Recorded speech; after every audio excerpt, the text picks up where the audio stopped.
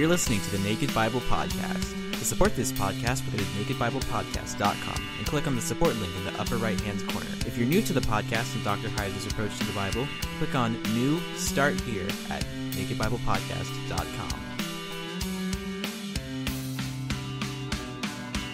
Welcome to the Naked Bible Podcast, episode 200. I'm the layman, Trey Strickland, and he's the scholar, Dr. Michael Heiser. Here we are, Mike. 200. Can you believe it? Should I be honest? Not really. But here we are, nevertheless. Yeah. Seems like we were just at 100, and here we are at 200. It's amazing how time does not stop, I tell you. Yeah. No, that's what I was thinking. Like, how in the world? We were just at 100. What are we doing here, Yeah, and I keep thinking, I'm going to add cute sound effects and do all kinds of cute things for a 200, and, it just sneaks up on you, and I can record Maury like snarling, or like he does do that. Yeah. He tries to act ferocious. We could do that. Yeah. Well, I don't know if I say something you don't like, and then we can just put the snarl in there. There you go. Yeah, we need to come up with something, but I mean, again, we haven't missed a weekend yet, so hats off to you, sir. We keep cranking them out, so we appreciate everybody. We've been close a couple times, but it's come together. So yeah, we appreciate everybody still listening to us. So, and yeah, this episode, that's probably the greater achievement right there. That but it needs the lion's share of attention. The people who actually listened and they stuck with us. Yeah, that's kind of our theme. We again thought it would be good to interview people who use the content. I mean, this podcast represents 3 continents. We're going to hear from groups and people all over the Middle East, Africa and Europe and just everywhere. And it's crazy. Yeah. Middle East, Africa, and more specifically in Europe, Albania. I mean, who in the world thought, that did we ever sit down and have a conversation, Trey, like, boy, we need to do this podcast because people in Albania are going to be listening, we just get people all over the world, but the Albanian group is pretty special, and we're going to get into why in this episode. Absolutely. Without further ado, Mike, let's just get into these interviews. Okay. Well, we have with us Charlie Curtis, and I'm going to let Charlie introduce himself in a moment, but he has a connection, of course, to our content, the book Supernatural, Unseen Realm, the podcast, and whatnot. And Charlie does ministry in Tanzania, and one of the translation projects for Supernatural has been in the language of Swahili, with a translator on that end in Tanzania. But he and Beth have gone over to Tanzania and done ministry there, teaching the content. So that's the connection to us and to the show. We wanted to have him on just to describe what it is happening over there, the reception of the content, how it's affecting people, what he does in terms of ministry, that sort of thing. So Charlie, go ahead and introduce yourself, and we'll chat about what you do. Again, I'm Charles Curtis. I'm been involved with our team from our local church that had started a relationship with a church in Africa in 2009. We had someone who was really big into missions in our church was asked to go to Africa to check out what was going on. There was a minister that had contacted our pastor and told us that, we needed to look into that. So he went on his own in 2009 and was amazed at what he saw, and came back and suggested that our church organize a mission trip there, which we did. We did about 20 people from our church went out in the summer of 2010.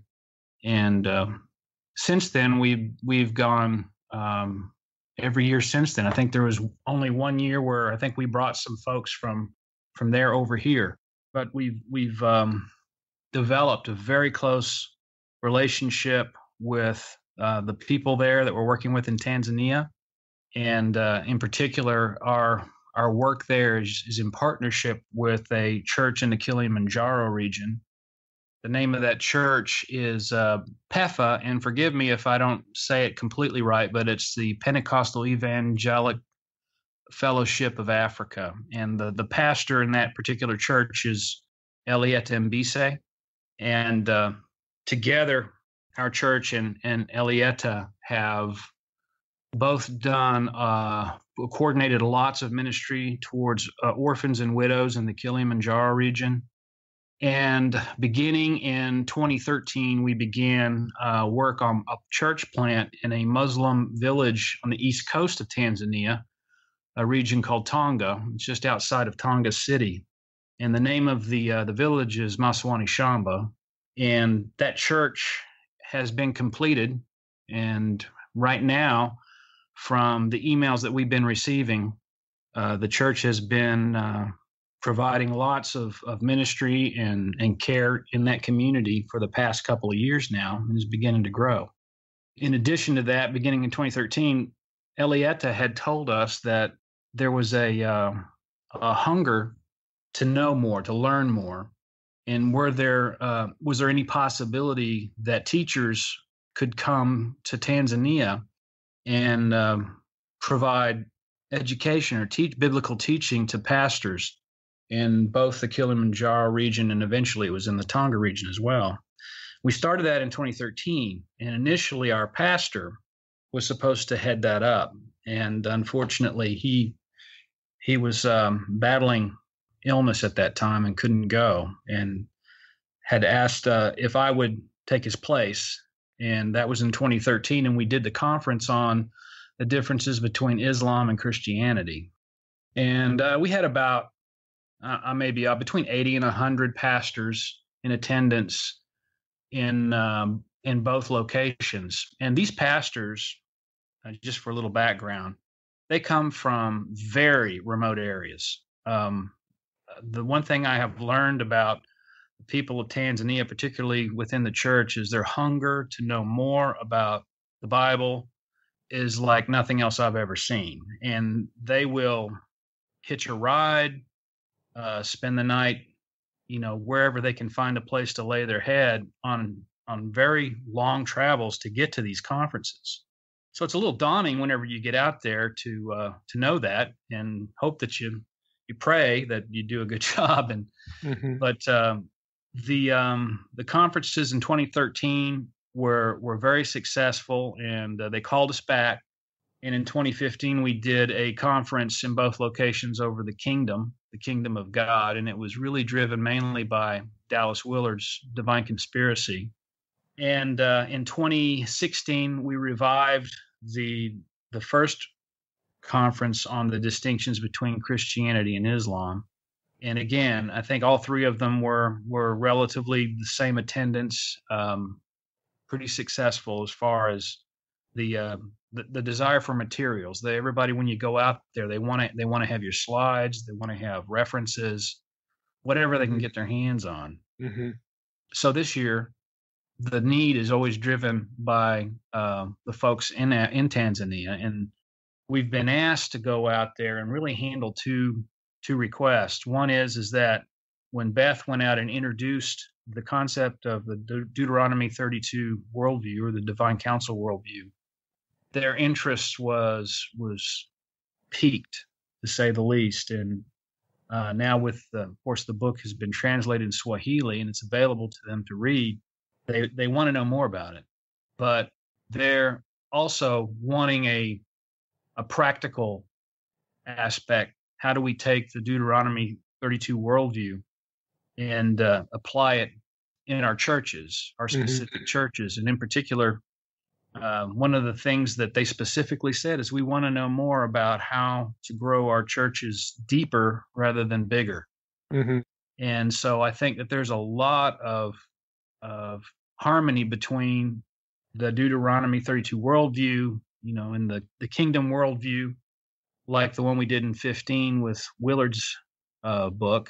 And I think that right now what we're working on is putting together the slides and looking at going out in June to present it in two locations again, the Kilimanjaro region and also in Tonga. Now, when Beth went out, were you along with Beth, or did she do that herself?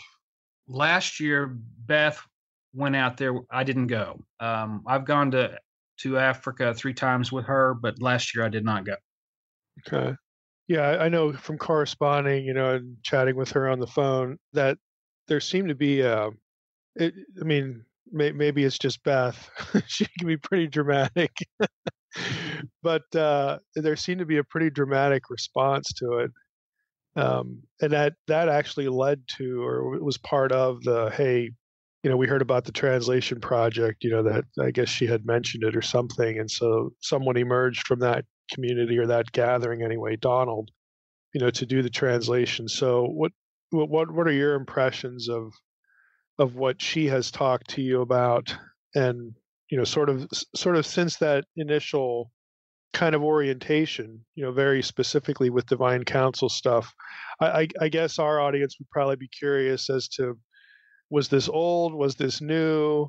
Could they sort of see with more clarity than typically lots of Christians over here, that you introduce them to the content and they just look at you like you got two heads or something.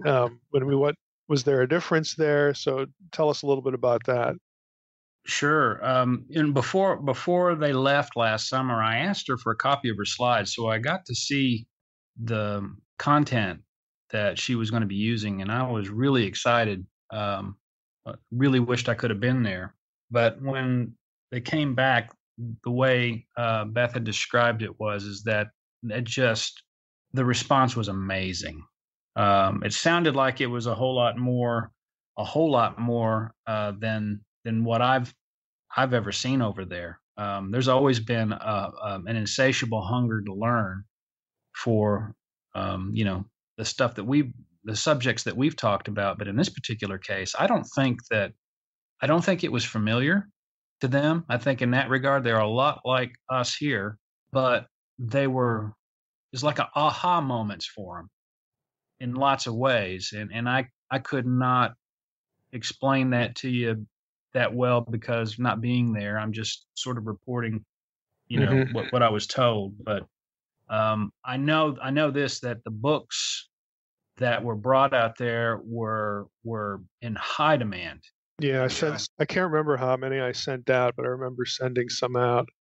Yeah, their appreciation for that, from what I was told, was amazing, and they wanted more. Mm-hmm. And I think that's the context for this year's trip.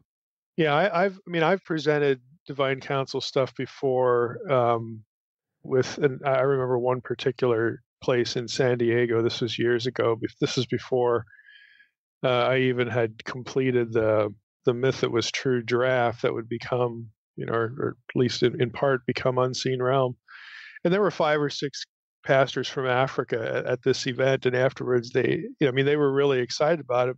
They were excited because it's like, finally, we we hear somebody over here say what we more or less just experience all the time, and to them it was more like a grateful response that somebody finally said something, as opposed to it being new. So I was curious, because I've had the other side as well, that this is sort of Christian stuff 101, yeah, as far as believing, that the supernatural is real, and it you run into it, and they were like, yeah, like, we don't go a week without having to deal with something, So I was just curious, what what that was like. One of the things that whenever I go over there, they really show me, they teach me a lot. I tell them that, and it sounds kind of a little cliche, but they really do, because whenever we go over there, there's always a time whenever someone falls sick, they have, someone will get malaria, Mm-hmm. or maybe they just, whatever the case may be. And over here, we're just so accustomed to being able to just, go to the doctor or get hold of some medication.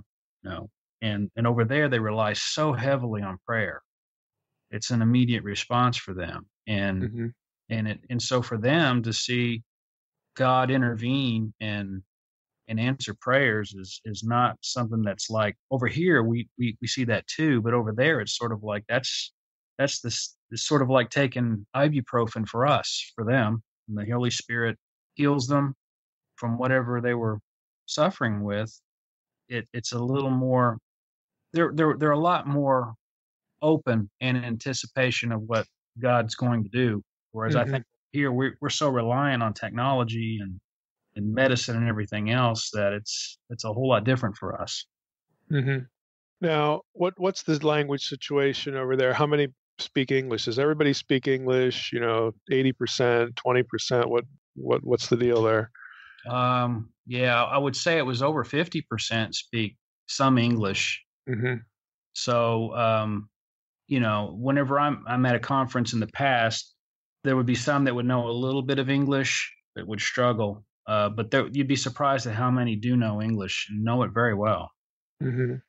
Well, I guess we can task you with something. I mean, if you're going to go over in June, they've got the Swahili translation now. Make sure that they understand. They can do whatever they want with that.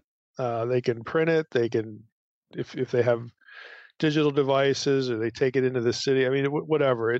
It's free. They can do whatever they want with it. Reproduce it as often as possible. That sort of thing.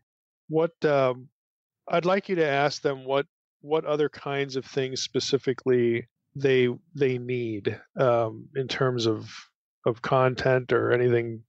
I mean, we're going to be doing some discipleship stuff this year, written content, and then putting that out to translators.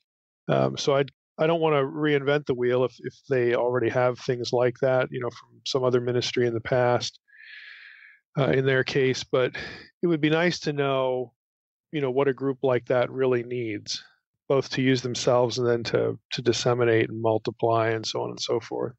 I know that you mentioned discipleship. That is that's a big thing. They would definitely like whatever was available for that topic.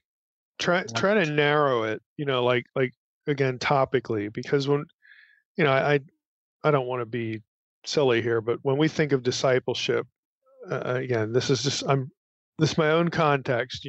Growing up as a Christian, discipleship meant getting material on. Okay, you should read your Bible, you should pray, you should come to church, you should tithe, you should get baptized. That was discipleship. After that, it's show up and listen to the preaching. Which, of course, if the preaching's good, that's great. That's really helpful. But it would be nice to know if there's like some specific issue or something really that's kind of a sweet spot over there that they just run into all the time or really struggle with, that sort of thing. So if you can do a little fishing, that'd be great. Sure, sure. I do know that, and it's similar over here, but discipleship in terms of that what they've witnessed a lot of is there's such a focus on the emotional part of it, the experiential part of it, but they recognize that just like we're beginning to recognize over here that there needs to be more than that. There needs to be yeah, I know I have to be a disciple of Jesus, but what exactly does that mean? Mm-hmm. What does that look like?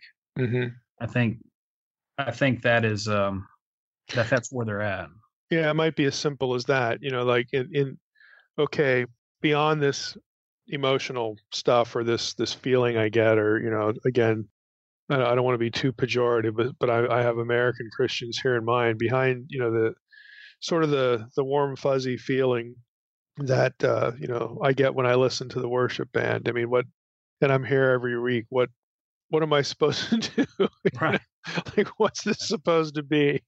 I'm covering everything on the list here, and I don't get it. What's the deal? Yeah. Okay. So it seems to be pretty basic and pretty broad then. But if you run into anything specific, let us know. Well, I have one more question. When Beth you said she exposed them to the podcast. I imagine she had a device with like MP3s on it or something. So it wasn't something they could tune into, or was it? Like what is the? I know we wanted to have Donald on with us, and the government over there just shuts the electricity off randomly, and it's very unpredictable. So that didn't work out. But beyond the electricity problem, the unpredictability of that, what is the technological situation like? Do people have phones? Do they have, like art? Do they have Walkman? Like from the '80s or something? What's going on over there? Yeah, basically most of their internet is wireless from the cellular provider, and it's spotty. As you can imagine, in town it's pretty good, but the speeds are not like the speeds we get here. Everybody pretty much carries remember those old Nokia phones from that there's a lot of those, but according to folks that went last year, the smartphones are making their way in that area. So, but there's no wireline anything when it comes to broadband. So we rely on wireless more than anything else. Mm-hmm. I'm just wondering if we put episodes on a flash drive, and you took it over there, and then they could copy them from desktop to desktop. Is that worth doing? I think so. Definitely think so. Okay. Well, we'll just plan on getting that to you, and you can reproduce it, however you're able to do that. Well, I'm glad you could give us a little report about the fact that Supernatural, especially the book, but more generally the Divine Counsel stuff, is penetrating that part of Africa. I mean, we have listeners all over the world. Trey and I, both get emails from people who catch the podcast in the oddest places and circumstances. So, since we had a translation project going, with someone you have immediate contact with, and of course, knowing that you do this, we wanted to have you on just so that you could share a little bit with the podcast audience, and so that they can know, this kind of stuff is happening, and this is not an isolated thing. We've got over 20 translation projects. I mean, half of them are done now, but this sort of thing is happening everywhere. And, we also talked to some people in the Middle East. Again, we can't really be more specific than that. And we have another interview set up for Eastern Europe. But this sort of thing is happening all over the place. So we just wanted to include Africa. So thanks for spending a little bit of time with us. It's my pleasure. I appreciate it. Well, we're fortunate to have Donald Mimari. And Donald, you'll have to correct me if I'm saying your last name incorrectly. We're fortunate to have Mari. Mari. Okay. We're fortunate to have Donald with us. He is online with us from Africa. So why don't you introduce yourself a little bit, where you're at and what you do? Okay, my name is Donald Mari. I'm from Sanyaju in Kilimanjaro, Tanzania. I'm a secondary school teacher. Currently, I'm doing my master's degree in educational management at Tumaini University, Makumira in Arusha, Tanzania. Wow. What do you teach? I teach English. Okay. Well, then you were the perfect person to translate Supernatural. Donald is our translator, our Swahili translator for my book, Supernatural. Sure. Yeah, so thank you for doing that. That was a lot of work. Thank you for that. Thank you also for giving me this important task. Well, we'd just like to chat a little bit about, I guess, the impact that Charlie and others have had in ministry out there, and you yourself, and how the kind of teaching in the book has been received. So can you tell us a little bit about that? Yeah, I can say a little bit.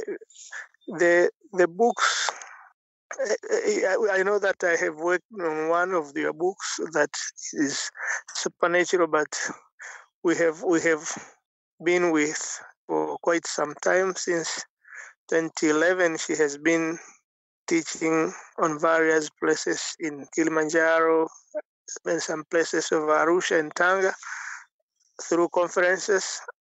She has been using your books as references of her teachings. So they have been very helpful. And I think now it is going to be much more easier because we have it now in Swahili. Mm-hmm. The last time she had to take some phrases from the book and then put it into the materials. But if we have the book now in Swahili, it is easier for the pastors now to get the copy and use them. Mm-hmm. How do you imagine you will be able to distribute the translation? Is it going to be print or digital? How do you imagine that can be done, and what can we do to help? I think both ways can be used, since most of the people here are using smartphones, so they can access the material online if it is free, especially. And for the printed ones, they can also be useful. Maybe when we hold a conference, we can have some copies and give to the people who are attending so that they have something to rely on. Would it help if would it help if we printed some here? And I know Charlie is going back there in June. I don't know that we can accomplish that by June, but do you have a printer there? And even if you do, is that something we should think about doing? I think it will be helpful, though I cannot say to what extent, but the way I worked on that book, I found that it has so many important things which people need to get them. And so I think if we have some copies, they would be very helpful. Even not so many copies, but even about 100, 200, they can help. Is there a printer near you? Because we could also help pay for that. Do you have a printer in a nearby town or city, or how does that work? Yeah, the printers are there, but I don't know exactly how much it costs for printing a copy. Maybe if I go there and check to see how it works. Yeah, let us know how much that would cost. Just ask him how much would it cost for 100 or 500, and then let me know. You can let we can discuss that by emails whenever you know. I will. Okay. What is your okay? Do you have a specific role in a church there, or teaching the Bible outside of teaching English, or do you sort of do a little of all of that? I'm just a church member. I don't have a specific role, but I just translate for the people who are coming from different places who are not familiar with Swahili. Yeah, that's the main thing I do, and teaching is my job, so I'm just doing it for for getting income. Right. How many students do you have? It's a public school, so it depends. Sometimes around my one class, you find a class with around 50 to 80 students. What age? From the age of 15 to 19. Okay. Yeah. Do you have a required curriculum? Yeah, the curriculum we have there. I was going to say, if you didn't have a lot of rules, maybe you could sneak Supernatural in as a textbook. We would send them free to you. We can use them when we are having those. We in schools, in public schools, we have one day for religious studies. Oh. So in that particular period, we can just use them. So that's interesting. Yeah. Oh, okay. Well, I'll remember that. Wow. So now, when one more question. When you have Charlie or someone else come to teach, is that connected to just one particular church, or you get people from everywhere? that come to that? And how do people find out? At the beginning, we had people from almost all churches, but right now, the teachings are focusing on pastors from one church. Okay. Yeah. All right. Wow. So they're specifically trying to help pastors learn more, Yeah. and then they can Yeah. teach other people. All right. Yes. Wow.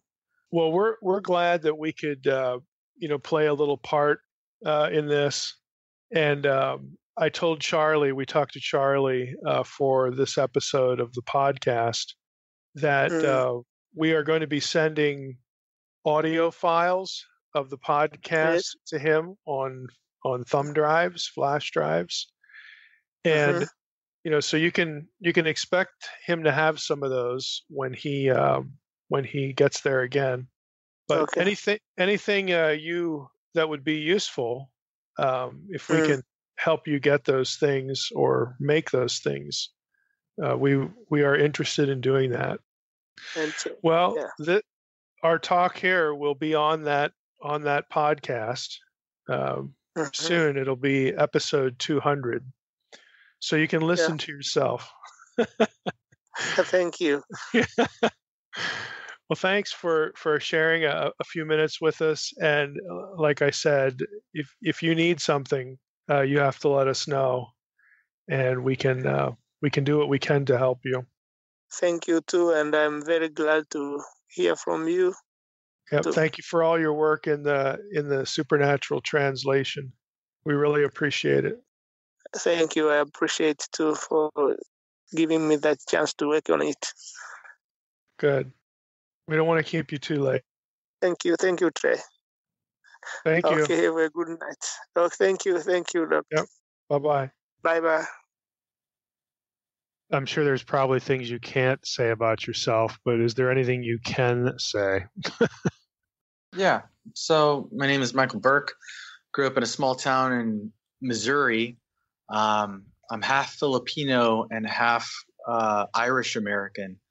And because of the half Filipino side, I don't age as fast as my predecessors, which is a good thing now. But as I was growing up, I was always the shortest and the smallest of my peers, which made me a very easy target for bullies. And so I found myself very early on having to dodge bullies and think quick on my feet to avoid confrontation. But thanks be to God that was just a phase and I grew out of it. That through high school and college, I developed martial arts skills. I learned how to see threats before they developed into a confrontation.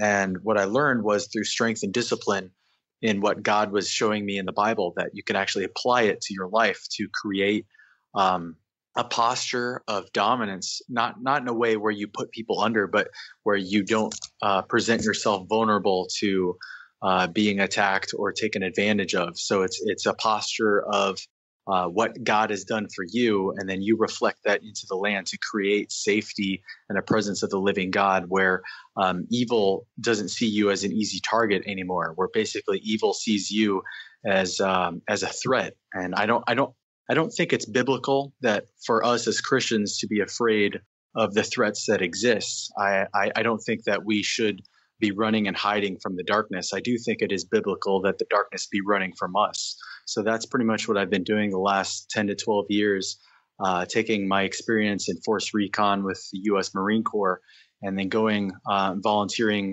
with anti-human trafficking ministries and basically missionary groups that are in hostile areas, and giving them the tools and the words that God has given me of basically embodying the gospel, which isn't just words, but is power.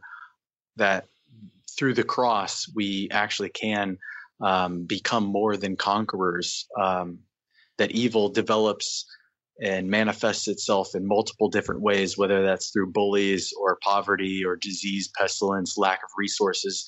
That evil can come against us in multiple ways, but through the power of the gospel, we can actually stand up against it and push it back and actually bring heaven to earth and create a little pocket of the presence of God here on earth through the words that we preach. We put what we preach into practice, and you could see the fruit of it everywhere you go. So that's pretty much the theme of my life thus far. Now I'm working in the Middle East, and I'm not going to get into the details for security reasons, but we'll come back to the specifics of that as you're able to give them.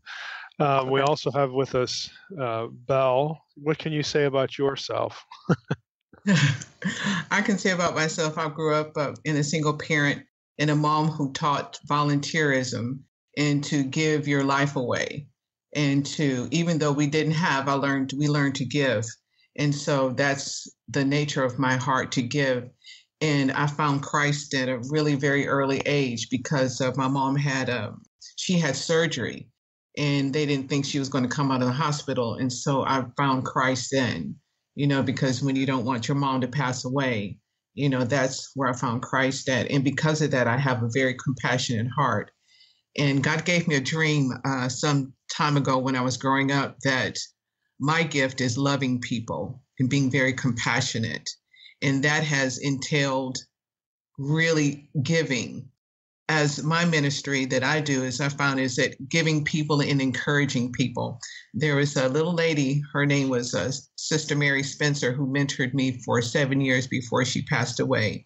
And she had the prison ministry. The name for her ministry was the Holy Woman of God. And she taught me how to live a life of holiness. And Billy Graham said a great thing that once you become a Christian, people are going to look at you and they're going to look to see if you walk the walk and talk the talk. So here people know, which I think is really very interesting, is that even if they're another culture, they can feel the love of God in your heart. And that's what I'm doing, walking and doing the love of God, which changes people's heart. Because when they see love and they feel love and they feel love that you're giving them, it changes the whole dynamics of that. And I found that has been a great change of compassion and love for people and the people of God, no matter what color they are, no matter what religion they are, because that shows them the true love of God. And that's where I'm at. So, yeah. Now, we were connected to you or made aware of you by a mutual friend. John is his name. Yes. And my question is, do the two of you, Michael and Belle, are you together geographically? What are the circumstances here? Because what we want to talk about, and I know we're a bit constrained for time because Michael might have something thrown on his desk here shortly, but yes.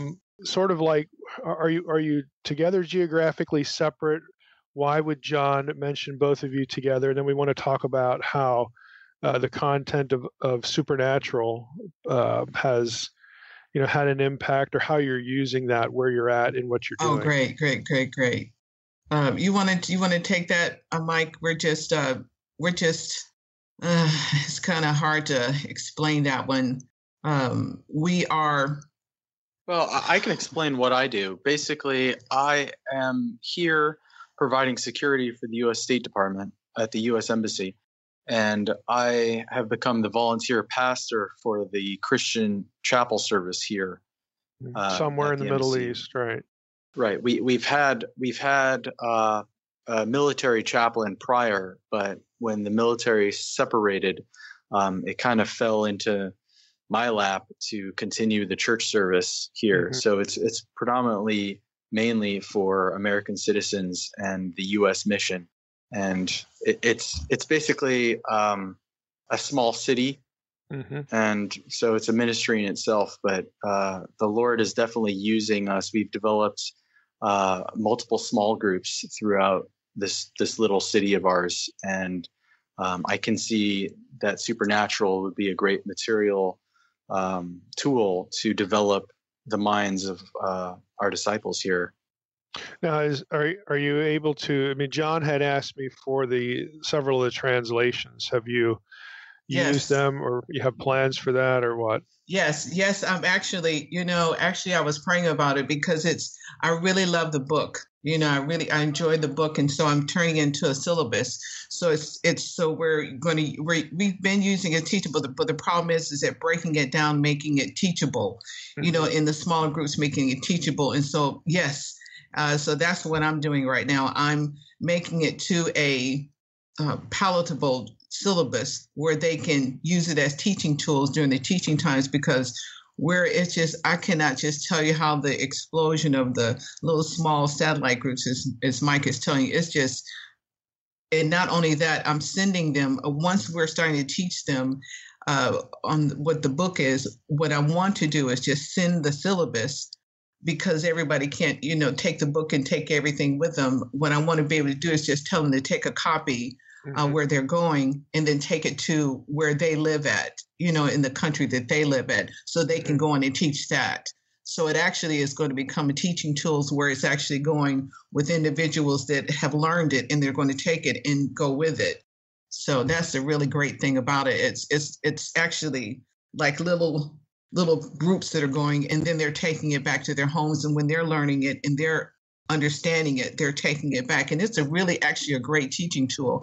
And I really like your other book that's called The Unfiltered Bible. That's really good too. Love that one too. Great book. I'm working on a syllabus for that too, but it's just one at a time. I've got a lot of things on my plate that I'm kind of doing right now, because I'm doing it when I'm not working. So, but make sure that people know with Supernatural, whether they get it in English form or some other form, that is completely free for distribution, and they can have it translated into other languages if they want. We don't have a Farsi yet, so for the Middle East, that's one of the languages that we're hoping to get at some point. But Arabic, obviously, we have now. Yes. Awesome. French was finished this week. I know that a lot of these Middle Eastern countries, French is also an important language. So that one just dropped this week. So it'll be up in the folder. I don't know if John gave you folder access or how he gave it to you, but it's there.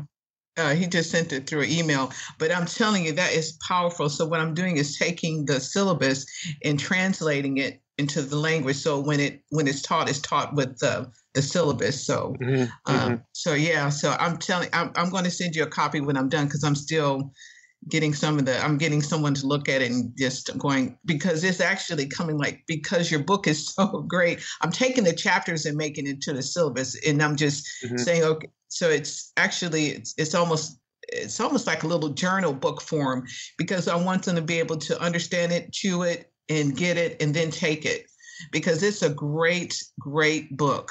It's a really good book. So I want to do that to the unabridged one, also the Unfiltered Bible, the other book too. I want to do that. The most recent one, yeah. Yes. Now, Michael or Belle, I mean, what's been just give us an idea of what the response has been, either pushback or something that people have really, had a bit of a fire lit under them, or something has become clear. Just something where you've seen it become meaningful to somebody. I can give you an example. Like, we were reading through the books, and what happens is that I think a lot of times when they're teaching it about the supernatural, a lot of people really don't know. Like, a lot of people that are coming from Hindi and other cultures like that, they really, when they're getting in the gospel, it really kind of unveils it for them. Does that understand what I'm saying? It unveils it, and they're really, they know that there are other forces, but they're not taught about it. It helps them to understand the plain English and plain understanding of what the supernatural is. And it really is an eye opener. And one of the guys, when we were talking about it, and he said, "Really?" That's my version of it. His eyes kind of got big, and he really got a hold of it. And that's what it does, is that it's the entrance of the word of God brings light, and you can see it, and you can see the change in their understanding, and it's so great. So that's why I love it. I love what it's doing to people, and the change that they're getting from it, because they're getting a true change. You may not be able to talk to everybody, but they really are really loving it. They're really loving it. So yes, it's really changing. We're glad to hear that. Michael, I'm wondering how much now that it's sort of divorced from the military, you're subsuming this role of being the chaplain. How much oversight is there over you, and are you mean, how much of the content that you give do you have control over? I have 100% control of the church ministry here. Oh, that's nice. Yeah, I had two gentlemen working on our co-ed Bible study. We have a women's study on Tuesday nights, a co-ed study on Thursday nights, and a men's study on Friday nights. I've yet to receive the materials to distribute. We just finished a study last week, and so we are looking for more materials to put out to our small groups. Are you looking for hard copy or digital? Right, hard copy. Okay. Another question. Did you guys listen to the podcast at all? Are you able to do that?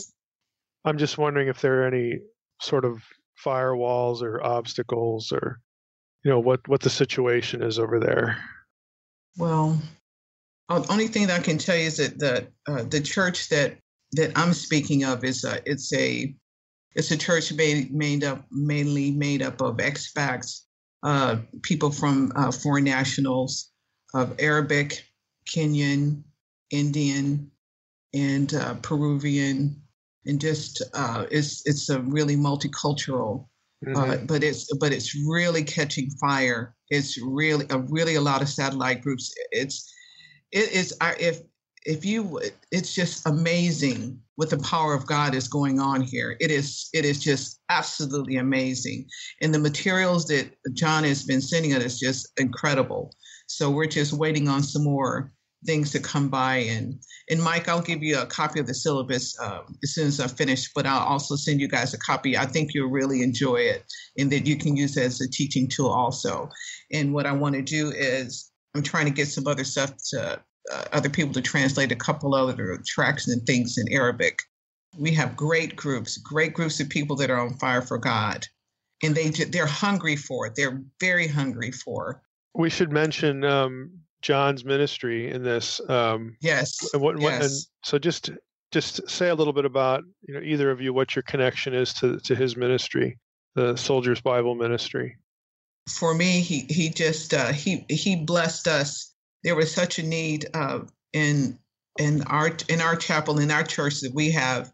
It's called All Nations Church, and they were without Bibles, and the chaplain there got in touch with John, and he sent us Bibles, and they were so grateful to receive Bibles because they were without Bibles. So that's how the connection was through the chaplain, and he has sent us quite a bit of material. They were using like devotionals and things like that, and it's really helped the growth of the congregation, which is quite a few people, because a lot of the workers, and a lot of the people that come in the evening time, that's why the congregation is really pretty big. It's a pretty good size, yes, and it is packed. And those satellite groups are going home and taking their information home, and taking the fire that they have home where they are. Mm-hmm. So, Michael, how about you? What's your connection to John? I was introduced to John by Bell, and It's the same thing. We usually get Bibles donated from different churches here at the embassy. So people would take Bibles, and we encourage them to take them back to their because most people are seasonal here. They come here, they do their short-term mission, and then they go home. So we're always getting Bibles, giving them out, And so, yes, Brother John is quite the blessing to be able to bring so many Bibles in different translations. That's something we've definitely been missing. So it's awesome. Yay. Wow. Yeah, he's our hero. He's our hero. Well, I'm sure he'll hear that. I'm sure he'll listen. So, kudos to you, John. I know he's not. John's just a good guy. This is really a big concern to him, which of course is why he started the ministry, and his heart's in it. So he'll enjoy hearing that. Well, I want to thank you guys for contributing a little bit to what is going to become our 200th episode on the podcast. We're just talking to people in different parts of the world. Some can be more open than others as far as who they are and their information geographically and what they're doing. But you guys will be part of that. that we just figured that would be a good thing to do for that benchmark episode, because we get emails a lot, that people are using the content, and especially as the translations are starting to drop now. I'm just glad that it's useful. That's really why we do it, to try to do something useful for believers. But I want to let you know it's more than useful. It's very educational, and we're trying to get a lot of the people that are actually benefiting from it. What I'd like to be able to do is after we're going to finish once they finish their training, we want to come and we would like to do a graduation, and that's what I'm just thinking of. Once they go through the training, is do a graduation and have them come and speak to you, so you can hear for yourself what it's done, so you can actually hear the results. So that's what, yeah. The other thing is if you guys need anything, you could email me or reach out to John, and he'll send it to me.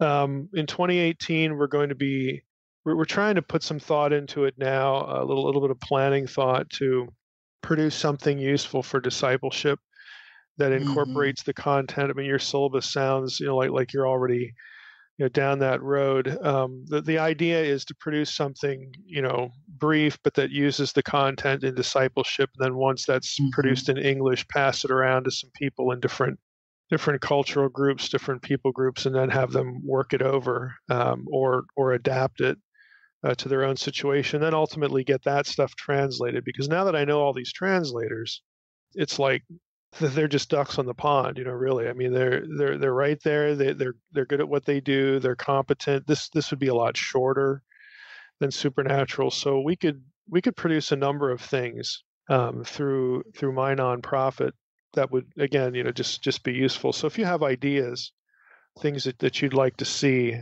please by all means pass them on. Or if you're angling for something, you need something, you got to let us know. I think it just, what I really was praying about is that it's both of them are such great books that they would have like a journal attached to it. Does it make sense what I'm saying? Because I'm doing the syllabus, but it send me a sample.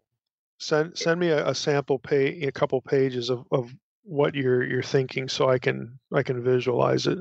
Okay, because it's a great book, but it's people need to meditate on it after they read just one chapter. They need to meditate on it and really get in and just really get into it. That's what I'm wanting them to do. So when they get finished with the book, it's actually a class. The book is a class. The book itself is a teaching class, and when they get finished with it, it will take them to another level, and that's what I'm wanting to do. So. That's Michael, do you have anything to add? I know, again, you're a little bit pressed for time, but I just think it's amazing that you are able to get the word of God out to so many people. I think it's awesome that the Lord has given you such a vision for this, to proclaim the word of God in such a way. Yes. I do think that when we focus on the negativity, there's always something wrong with the world, and when we focus on that, we lose sight of what God is doing. And we actually, we kind of throw off our royalty. We break fellowship with God when we focus too much on the wars and the violence and the pain and the suffering.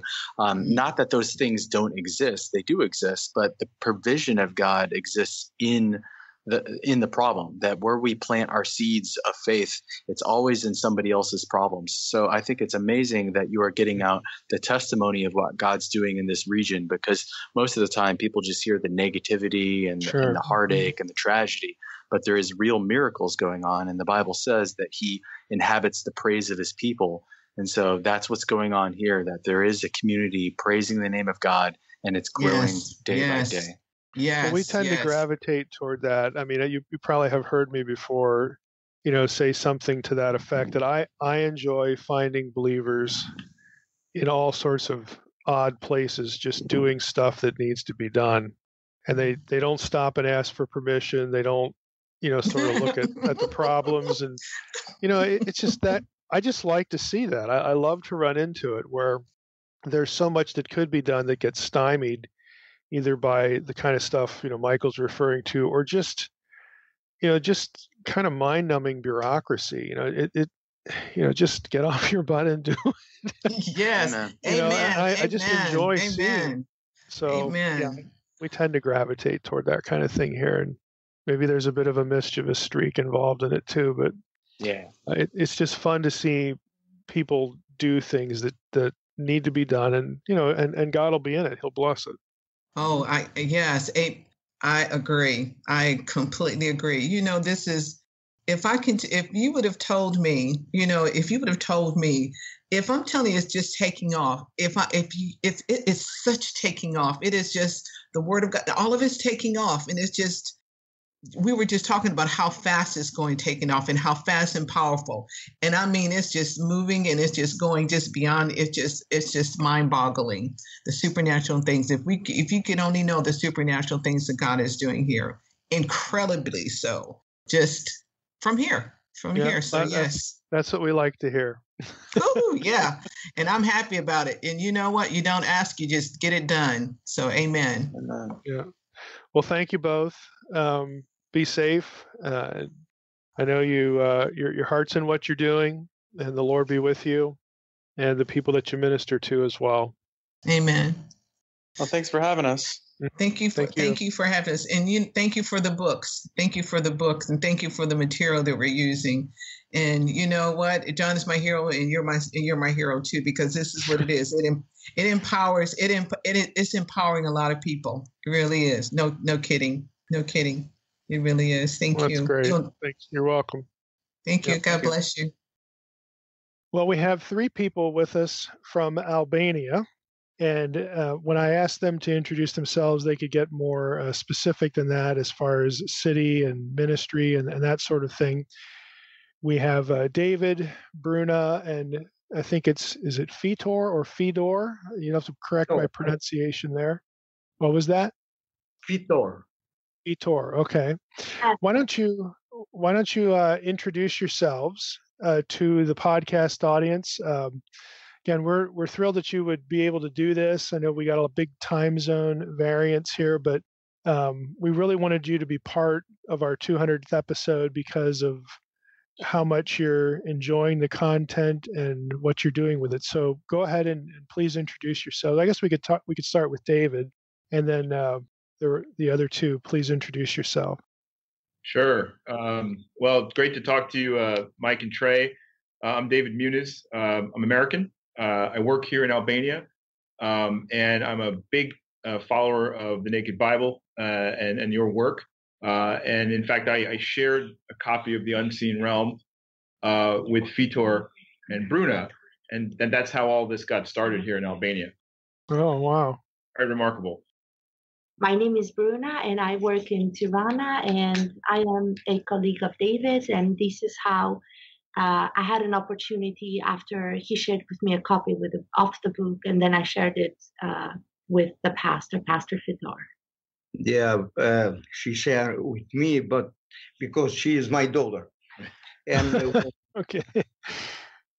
And when she told me about this book, I wanted to know more about this book, and I said to her, "Please, can find a copy." And so through David, we had the opportunity to have a copy of the book, and I was completely catched at the moment that I opened the book, and I was reading about the Psalm 82, verse 1. I was completely catched and shocked from this, because it's like a person that had been blind, and in a moment he can see.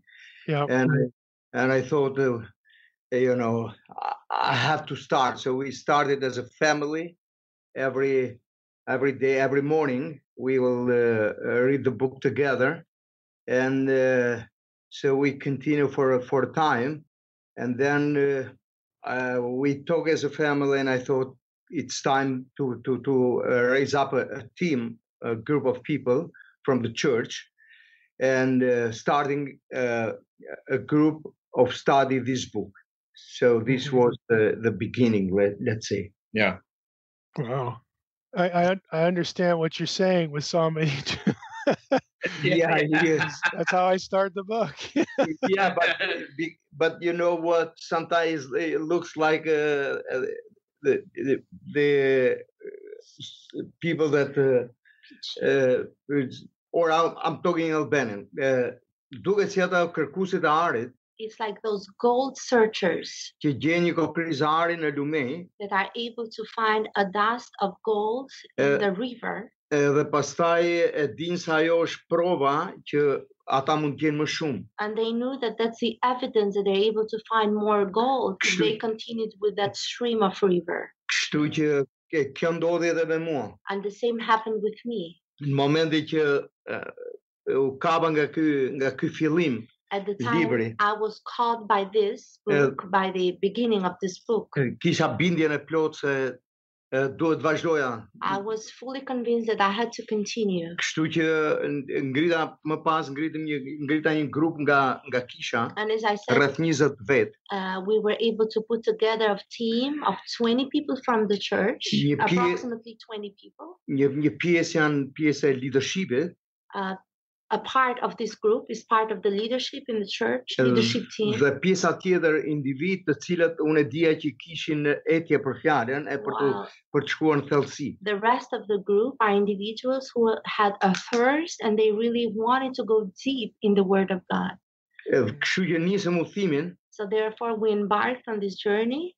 Dhe mund të them se deri tani është një udhim I cili me të vërtetë jo vetëm që po na fut në thellësira që nuk kishim menduar se do të shkonim. It's a journey that has brought us into depth that we had never envisioned we would go. Por që tani me sa duket është shumë e vështirë për të shkëput më. But now it seems like it's impossible to get away or to get disattached from what we've been studying. Kemi vazhdimisht debate. And we continuously have continuous debate within the group.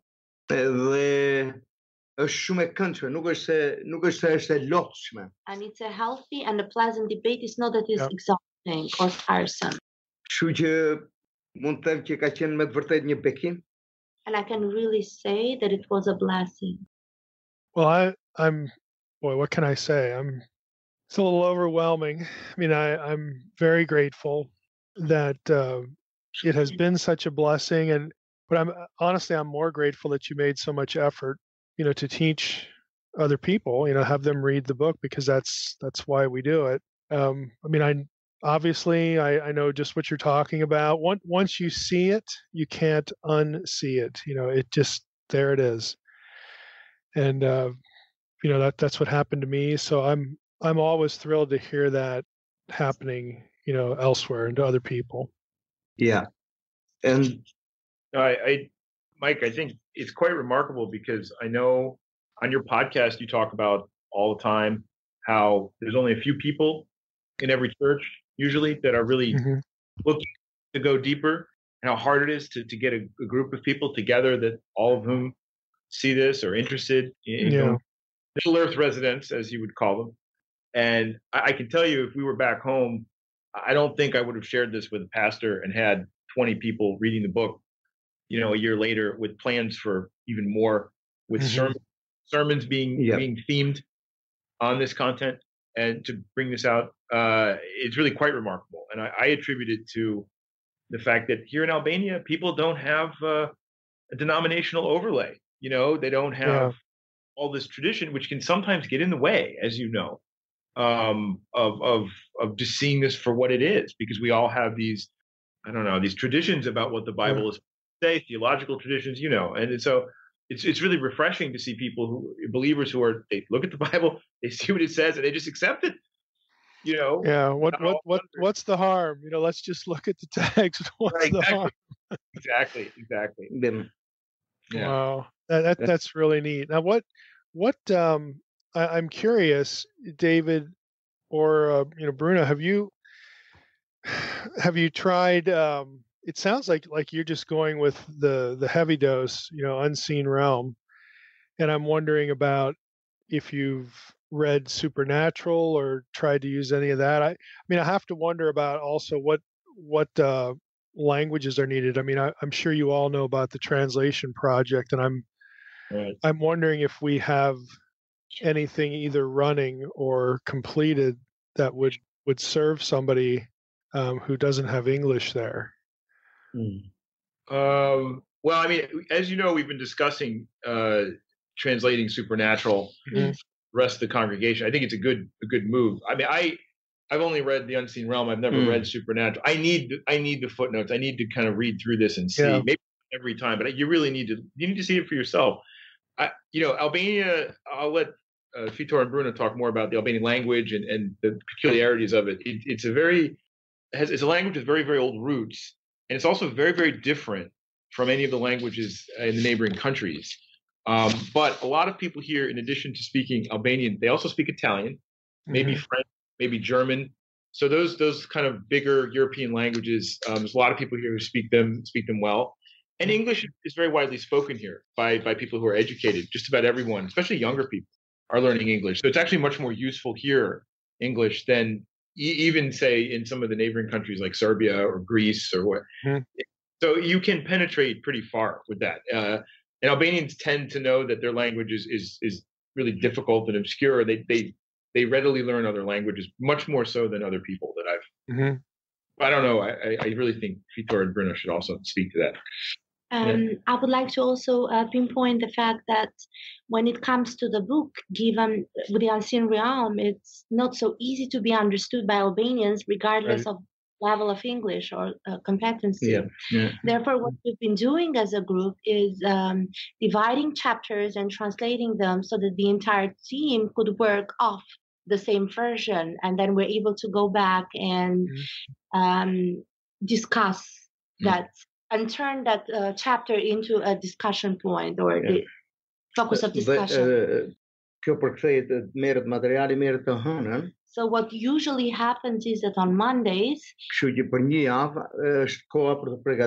the member of the team that will be doing the translation will be actually will be translating the chapter that is provided to the team the week after, and then throughout the following week, the entire team prepares, reads, makes notes and comments, and then we discuss that over the next week. So this is how we've been going through in this process. But Dr. Heiser, but I'm very grateful to Dr. Heiser for the opportunity you've granted to us through this book. We had never, for example, anticipated or thought that we would go through the analysis of divine hierarchy. Or even actually connecting that with Ephesians. Because really it seemed like the unseen realm was really unseen until this window was opened unto us.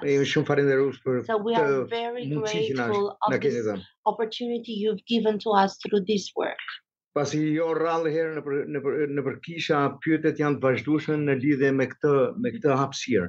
it's not rare that in churches you find questions related to this. Such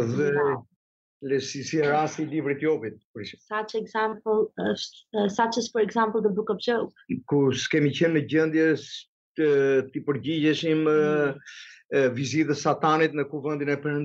example, when we were unable to respond or to answer the question, how did Satan make it into God's presence?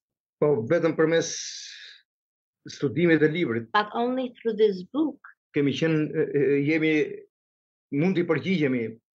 were able to respond to it. Wow, that's that's just so neat. It's just really all the effort you put into it, and it's really a good approach, to break it down like you're doing, and then translate portions. I mean I haven't run into anybody else, any other church that's doing that. There are churches using Supernatural, but I wish they would do it with Unseen Realm, and I think there are a handful that are trying to do something there. But you folks are just way ahead. It's really admirable, to be honest with you. Yeah, I love hearing about it. Unë po përgatitem se duhet kjo gjeografia kozmike ka qenë një kapitull me të vërtetë ngacmues. For example, what has really been something that has really touched and impacted me is when we talk about cosmic geography. Gjithmonë jemi përpjekur që të shikonin nga libri momenti i Naamanit. For example, when we talked, when it speaks about the story of Naaman, kurse kishin kuptuar ndonjëherë pse Naamani kërkonte dhënë nga Izraeli. We never understood why did he, for example, ask for some land from Israel, for example, to bring it over. Dhe mënyra se si gjeografia kozmike ka paraqitur atë. And the way cosmic geography introduced and presented it to us. Bën plotësisht të qartë prezantimin e tij përpara kishës. Makes it very clear its presentation to the church. Edhe është hapësirë për kishën. And it really provides space for the church. Kisha nuk e ka vështirë për ta kuptuar. It's not difficult for the church to understand. Nga koncepti i gjeografisë kozmike. When we talk about cosmic geography. Good example. Dhe ajo që unë kam vënë re nga libri është ajo dëshira për të gërmuar në fjalën e Perëndisë. And also another thing that we've learned from this book is the idea to go deep, to rummage in the Word of God. Dhe për të vazhduar të bërit e pyetjeve mbi pasazhet e vështira. And then to continue ask questions about difficult passages we find in the scriptures. Kur më përpara ne kemi rrëshit ato. Whereas from before we would actually skip them. Dhe jam falenderuar Zotit sepse zgjeron të kuptuarit e Perëndisë. I'm really grateful to God because it really broadens our understanding of Him. Dhe bashkëveprimin me krijesat e Tij.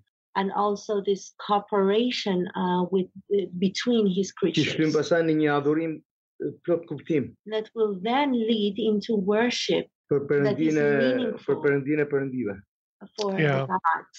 Yeah, well that's I hate to put it this way, but that's a missing element in a lot of places. So you're really seeing the things I was hoping readers would see and connecting those dots. Mike, I wanted just to say too, one of the interesting phenomenon that occurred with the study group in the church, that at the moment that the book was available, there were a large number of people in the church leadership, among kind of the intellectuals in the church, who had questions about many different difficult parts of Scripture, like Genesis 6, like Babel, all the parts that you cover in the book, and the kinds of things that are the frequently discussed in Christian Middle Earth. Well, these folks were ready and looking for answers and afraid to ask. And so the timing of all this, I mean, obviously a divine appointment on multiple levels, but the book was able to suddenly bring all these folks together and start answering these questions in a way that none of them would have expected. So it's been a real blessing on that front too, which suggests to me there's a lot more people out there who could benefit from this, but I think we know that. Yeah. What were, how did they come across and have these questions by their own reading, their own study, or do they have, exposure to other things that would, other, I don't know, radio, TV, whatever, other ministries that would have planted the questions? No, it's simply from the study of this book, actually. Nëse do të ndodhte që të ishit I pranishëm, do të shikonit që And if you, for example, were to be present in our study group, ne aty ka me të vërtet ka gëzim. There is really great joy in the dynamic of our discussion. Sepse duket sikur në një studim të tillë duhet mungoj, domethënë gëzimi, duhet kesh njerëz me fytyra kështu serioze, po është e kundërta. When it comes, when you actually are part of such a study group, people should be very sober and very dim and not happy, but it's totally the opposite. When the group gets together. Ata vinë nga njerë me pyetje që duam kalojmë për te të padukshmes që keni sjell ju. And they sometimes come with questions that go even beyond the unseen part of the unseen you brought to us. Edhe I them atyre shiko se po kalojmë më tepër se ç'duhet. And I Kështu që have to duhet një really farë kujdesi. bring them down. I tell them, please, we have to be careful because you have to really be careful when it comes to how far can you go.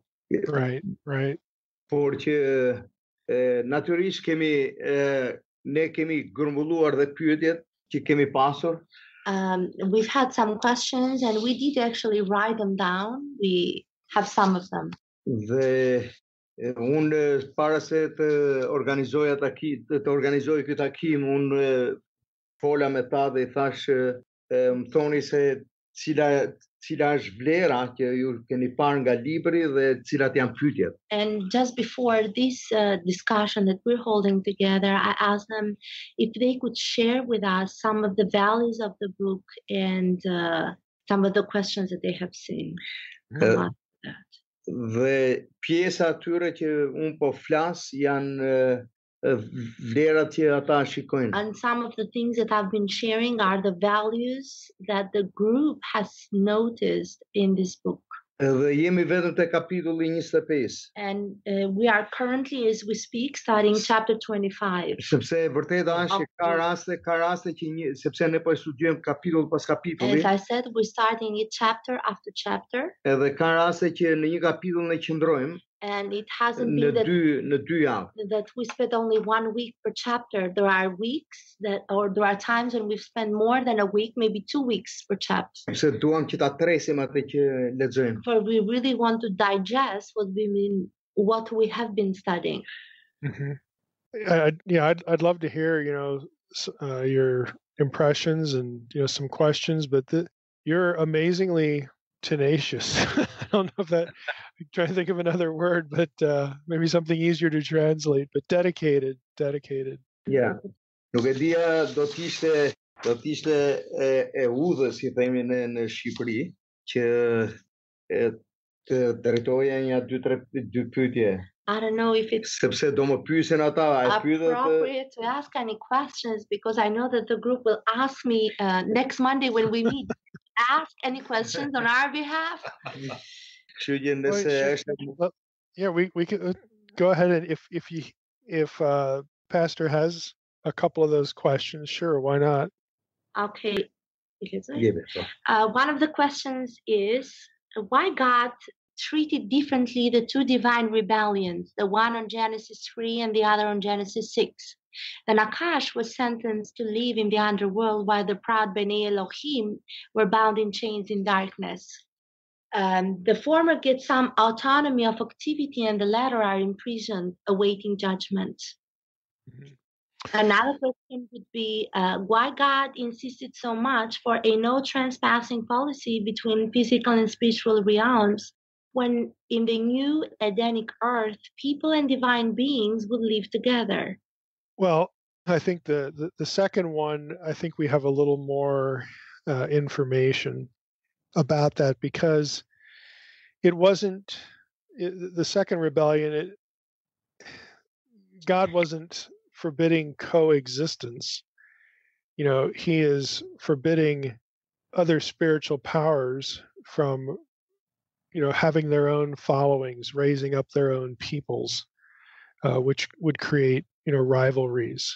And, according to Psalm 82, it creates a circumstance where some of those beings are being looked upon as objects of worship and really doing things to solicit that kind of response from people. So I don't think that coexistence in and of itself was the problem. It went considerably beyond that. And, I don't know if any of the group has read or caught any of the podcast episodes where we talk about the content of Reversing Hermon, the other book. Right. But there's also an element of divine beings presuming to dispense certain knowledge to humans that results in their own self-destruction and idolatry. So that was also an element of what's going on here as well. So that's the second part. The first part, we're not really told specifically, why, God more or less takes, the position that he does. I would say this though, the initial rebellion really is about obviously the loss of mortality, and the the whole episode, while it's something that God certainly didn't ordain, or want, he can, and will, rectify that situation, through redemption. They will have eternal life, regardless anyway. And the Nakash, the serpent, commits this particular crime to rob humans, through deception of immortality and life with God. God, of course, comes right back and says, well, we're going to take care of that problem. We're going to raise up a deliverer, an answer, from the seed of the woman. We're still going to use humans. We're not wiping them, off the planet. There is no plan B. We're going to, have humans involved, and from humans, I will make a solution. And God, of course, anticipated that. I mean, this was no surprise. Offering himself through the Son as a solution to that. The other incident is a little bit different in that what they do essentially causes, if I can put it this way, there are no hard problems for God, but it causes more difficulty because you have a situation where humans are essentially enabled and taught to destroy themselves, more effectively. And so it's really an attack not on human destiny or human, membership in the family, but it's really an assault on humanity itself, to try to, really destroy, people from the earth. The other one was, again, thinking that God, we're going to get Adam and Eve to fall here, and then God's going to just wipe them out, and that'll be the end of that. That isn't what happens. Their lives are preserved. But in the second instance, you've sort of got a multiplication of the problem that now, we take these fallen humans and, we teach them things that are going to direct their attention away from the plan of redemption, away from the true God. We're going to dispense knowledge that will produce idolatry and, of course, self-destructive behavior.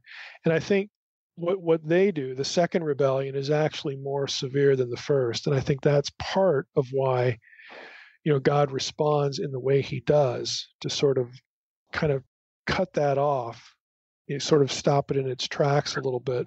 But I think the more severe punishment is actually merited. And I say it that way because in the Second Temple period, this event, it's not the first event, it's not the fall, that of course is well known, and what happens there is well known.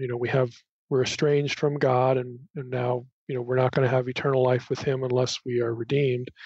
But it's the second event that is viewed as more destructive and more of a problem because it results in the proliferation of human depravity. So in Judaism, Second Temple Judaism, it's actually the second event that is viewed as more of a catastrophe, more catastrophic consequences than even the first. I mean, it would be different if Adam and Eve get driven from the garden, and then they realize what they've done, and God offers them redemption, and they have children, and that they're able to teach their children about the true God, and they have eternal life, through the grace of God and whatnot.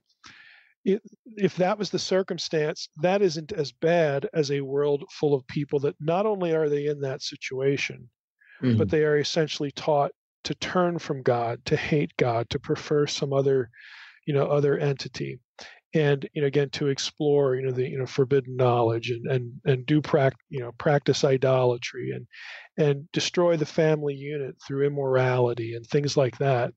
That's actually a much more severe problem, because now you don't have just sort of one problem to solve. Believe in the redemption that God offers, and you're going to die in this life, but you'll still have eternal life. If you only had that problem, that would be a whole lot better than having to navigate all of the things that tear us away from hearing the message and direct our attention toward, again, false gods. So I think that's why the problem was viewed more severely. And I think that would be a way, to parse the difference in the punishment. We don't have a verse or a passage that spells all that out, but I think it's discernible. Right. Thank you. Mm-hmm. Shumë si Dr. Heiser për shembull na sugjeron dhe një metodë të veçantë për ta studiuar. Mendon që ka një metodë tjetër për shembull për studimin përveç kësaj që ne po bëjmë. Besides this book that we're studying, do you, Dr. Heiser, have any methods that you would maybe suggest as we continue with our study besides what we're doing? When you say methods, do you mean tools to use or strategies? Techniques? Both tools and strategies. It depends on what you have access to. I would recommend just generally, if you have if everybody has internet access and a computer or a laptop or even a phone or a tablet or something like that, that you could Google Faith Life Study Bible. I think the direct address is Faith Life Bible. Let me look it up here quickly. But the Faith Life Study Bible is a translation that my employer created. I contributed to it, but it's not my translation. But it's a translation that we created, and it's a study Bible with about 2 or 3 million notes. Mm-hmm. And I wrote the notes for the Torah and Joshua and Judges and Psalm 82 and Proverbs 8, a few other passages. But it's free. And so that's a good resource just generally. It's www.faithlifebible.com. And it also comes with a Bible dictionary, the Lexham Bible Dictionary. I have a few articles in there, one on the Divine Council, one on Rephaim, one on the image of God, that sort of thing. But those are good resources just in terms of something that everybody in your group, certainly, and I would think even people in your church that are not in your group specifically, could certainly use for Bible study. And it's free. So it's right there. It's available. It's why we made it. Beyond that, there are certain websites that would certainly help. You're probably best served if I give you a list through email on those, and you could actually send me an email like what kinds of things do you want to be able to do or to read, and I can probably find some things that will be free and useful at the same time. So that's what I recommended, just in terms of those strategies. I did a blog post on Heiser's Laws of Bible Study where I list a few things that I think are helpful. However, having said that, I could send parts of my book. I wrote a series. It's going to be out again in May, the 60-second Scholar series. I had self-published that, and then it got picked up by a big publisher. It's going to be out in May. But there are probably 15 or 20 little readings in that are about methods, about ways to think about Bible study that I could just send electronically as well. So, give me a list of the kinds of things you want to think about or want to read, and then I'll look for that stuff on this end and send it, because we want it to be digital because it's convenient. You can print it or put it on a phone or whatever, and we don't want it to cost anything. By the way, if you all wanted copies of Supernatural in English, I could send you physical copies. That would be you just have to let me know. Most welcome. Yeah, I'll send you an address that can get here quick. Yeah, very generous of you, Doctor. Yeah. You more or less have to just tell me what you're needing, and we'll figure out a way to get it to you. Yeah, I think in terms of the translation project, we'll just ask for a few copies so that multiple translators could have a copy to work on, and probably using the same method they use with The Unseen Realm. But it appears that it will not be that difficult to get this translation done here. We have experienced translators. I mean, they've certainly been tested on the more rigorous material already, and so they're ready to. Yeah, absolutely. Dr. Heiser, Dr. Heiser, we also want to ask you, I don't know if you've had any exposure to the Albanian language? I have not. No. Sepse kemi parë që disa fjalë gjenë kuptimin e vërtet në shqip. Because through this study, we've seen that some Hebrew words find their true meaning in Albanian. Për shembull, for example, në fillim, nefilimët. For example, the word nephilims. I përgjigjet fare mirë shqipta në fillim. We have an Albanian word that says nephilim, which stands for in the beginning. Well, that's interesting. Literally true. Ose kokebe. Or the word kokebe. Është ylli i mëngjesit. Or the morning star. Në shqip i bie plotësisht. In Albanian can be translated verbatim from Albanian. I can make you the head. Which means it's the first thing that comes.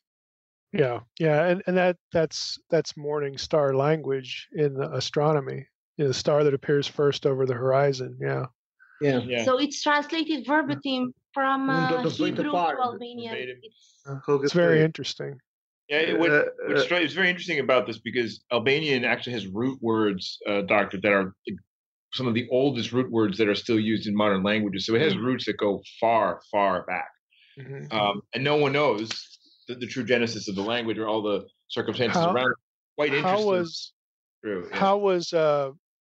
What is the tradition or the history? And I know there's a blurred line between those two things, history and tradition, about bringing the gospel to that region of the world. In other words, is there a strong tradition of some apostolic presence there? Like there is with Andrew, he got to this and that country, and that sort of thing. I mean, what's the history of that? Can you tell me? Yeah, but we started the history of gospel starts from Apostle Paul, and he speaks about Albania, but not Albania, but Illyricum. He speaks at Romans 15:19. Yeah, so when he says, from Jerusalem until in Illyricum, I have fulfilled the proclaiming of the gospel of Christ. And this is in the Romans chapter 15, verse 19. And here he is talking for Albania, because Illyricum, Albania is part of Illyricum. Okay. And Apostle Paul have been here, and he has started some churches in Albania. Well, see, then Paul is obviously going to be. He's going to be speaking Greek, Hebrew, probably Aramaic as well. So you could have loan words, what scholars call loan words, that get adopted into a local language. And especially if they're very specific, if they have religious import to them, that they get adopted into the language and they just become part of it then. That's very interesting. Yeah. Because even most of Greek words, old Greek words, can be translated by Albanian. Yeah. Okay. Or some, for example, Aphrodite. It's in Albania is Aphroditus, which stands for the day is approaching, dawn is approaching. Yeah. Very interesting. Yeah, That is interesting. But I can send you, Dr. Heiser, if you wanted some words from the Bible that can have meanings in Albanian language. I'd like to see that. That would be interesting. Yeah. Well, let's see. If there's anything else I wanted to ask or to know. One more question before we wrap up.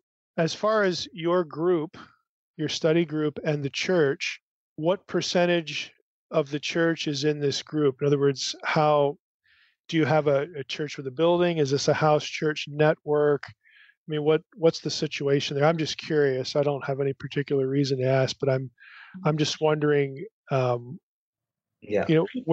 the relationship is between the group.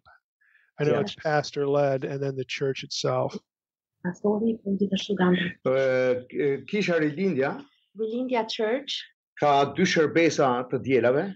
Has 2 Sunday services. Një shërbes me rreth 300 vet.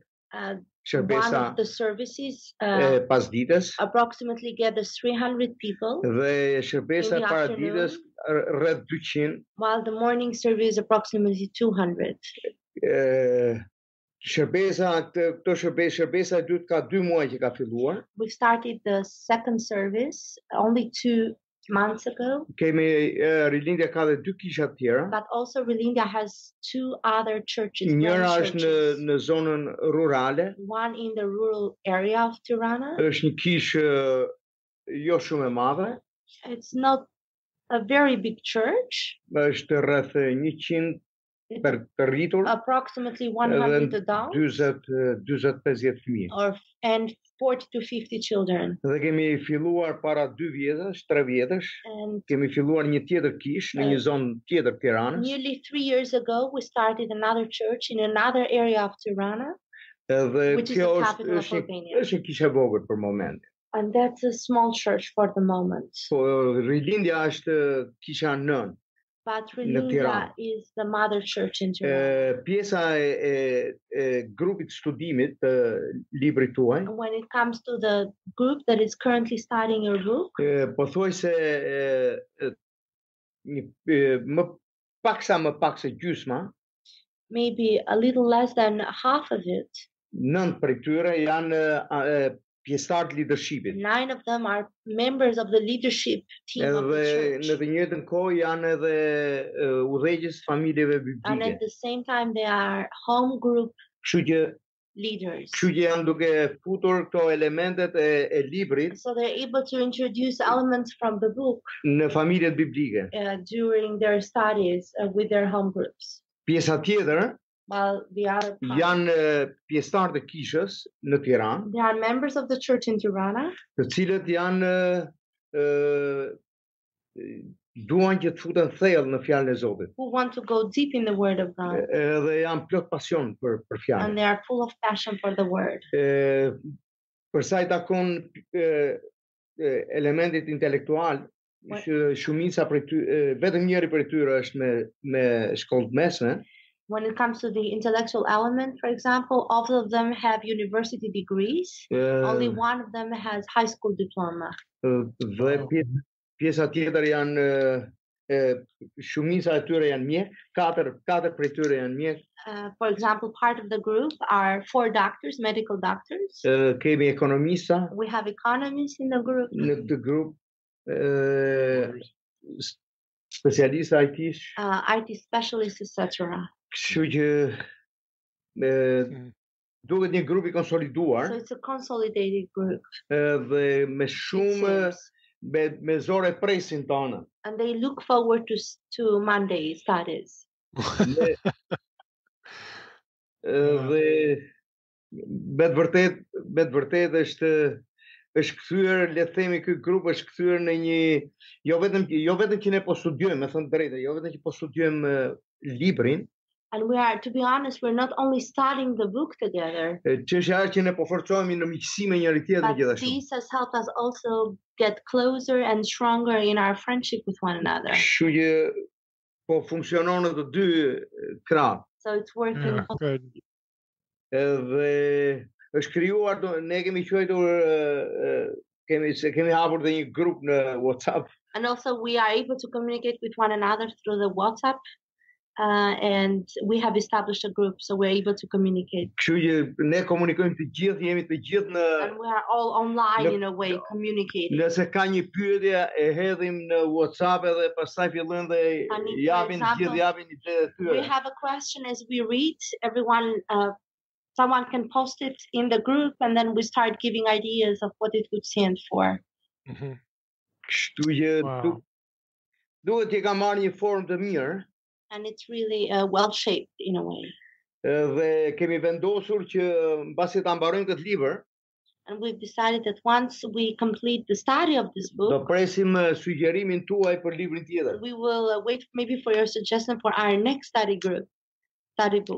Dhe nga ana tjetër duam që të fillojmë një tjetër grup mbasi këta të kenë kaluar. And once this group finalizes reading the Unseen Realm, duam të fillojmë një grup tjetër. We will be starting another study group. Kështu që këta grupi që do të përfundojë këtë Unseen Realm. So the people that have already started the Unseen Realm, do të vazhdojnë me librin e dytë. They will continue with the second book. Kurse grupi tjetër do fillojë me këtë. The first group will continue, will start again with the materials we've already prepared. Aq më tepër që materialet tashmë do t'i kemi. So much more that we will have ready available materials. Right. Oh yeah, absolutely.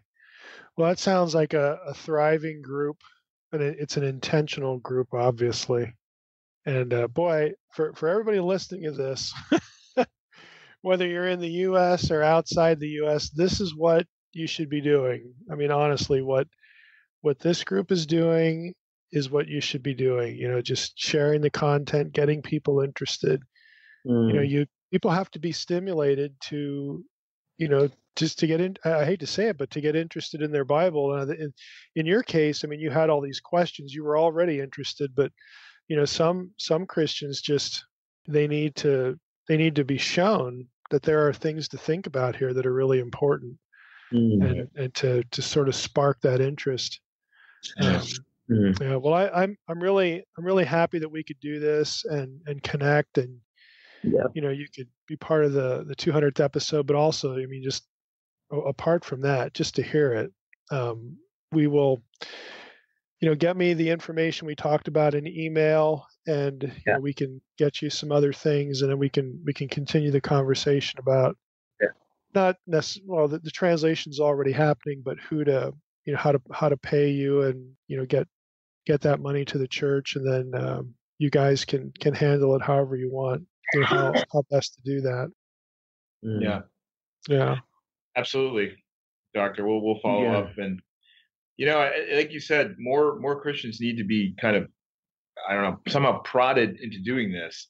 And it's really, I think, a shame that in places like the U.S. and other countries where we have so many resources, where this is so much more available, people just aren't interested. And I think in some ways because they're sort of taught not to be through a variety of circumstances. And I feel very strongly that we have to start breaking up those artificial walls, or breaking them down really, and bringing the real Bible to people, because I've been a Christian. I would agree with that. But when I think of the church, I don't think of the U.S.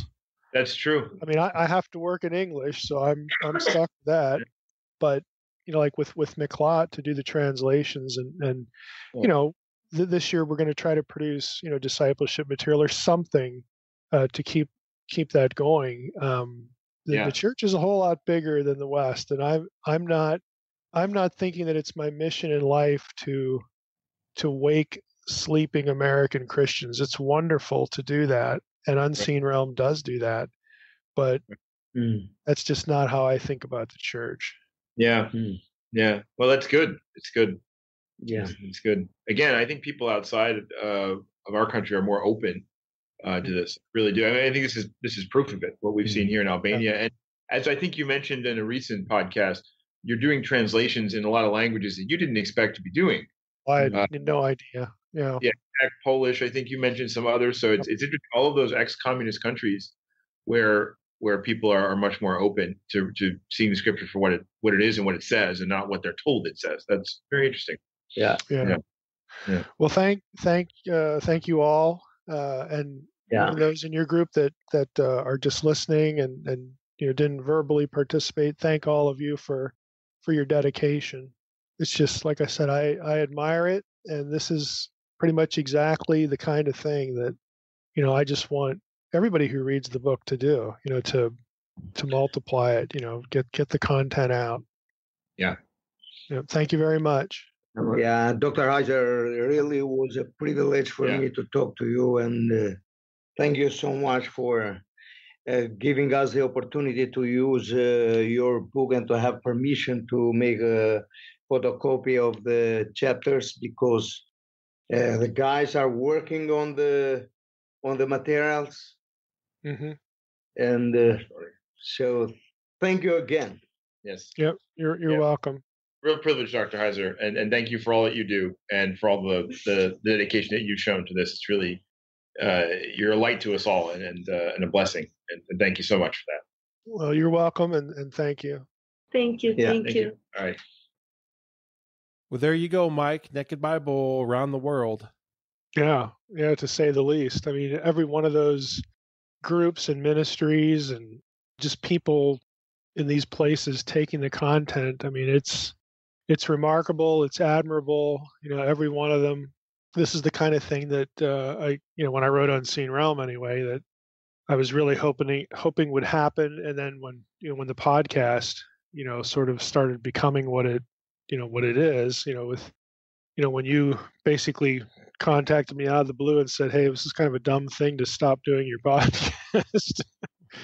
When you talked me back into that, it's like, yep, this is kind of what we were hoping for as far as getting the content out and having it be, meaningful and beneficial. So, yeah, this was a good one.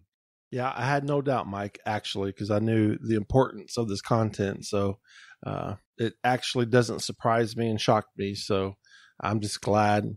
You had a rat on my cage there, so that was a good thing.